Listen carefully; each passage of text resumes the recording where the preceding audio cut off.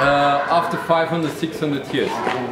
So this is spontaneous fermentation without adding any yeast, and that's where I believe in. Yeah? I want to keep on making these beers without adding anything.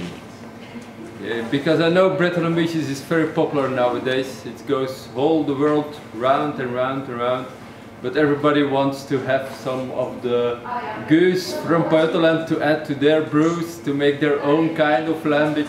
Don't call it lambic. Please respect the heritage that we have from this region. Don't call it lambic. Call it whatever you want, call it wild ale, call it whatever you want, but don't call it lambic, because lambic belongs to us. Okay? That's right, and I've already coached them on this, so yeah. they know this. Yeah, okay.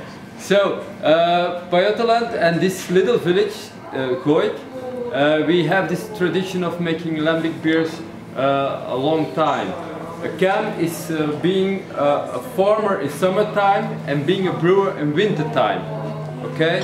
So as long as it's cold outside, you can make a brew of lambic. Because after the boiling period, you let it cool down by air. And it has to be really, really cold.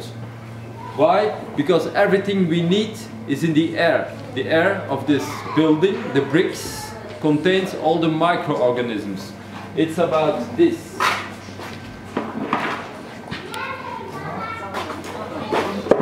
90